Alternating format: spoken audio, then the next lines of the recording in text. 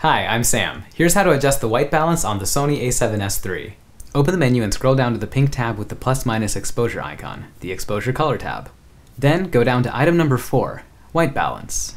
Now go to the right and go to white balance on page 18 out of 53. From here we can choose a white balance preset from the list or create a custom white balance. The first custom white balance slot is denoted by a square with a K, which stands for Kelvin temperature. Go to the right, and from here we can manually dial in the Kelvin temperature that we want. And if we go to the right again, we can fine-tune the color.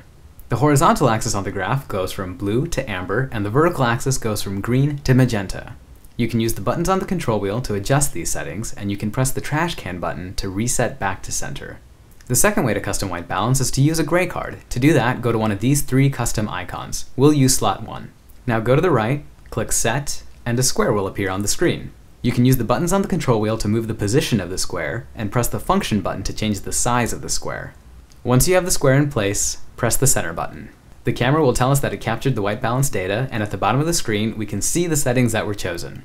From here we can press the center button to accept these settings, or fine-tune the color by pressing the right button on the control wheel.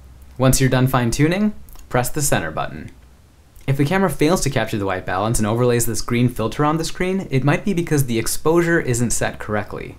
In that case, press the menu button to cancel the failed white balance capture, adjust the exposure, and try again. Just a quick note, if your menu looks different, we might be on different versions of the firmware. I'm on version 3.01. What about you?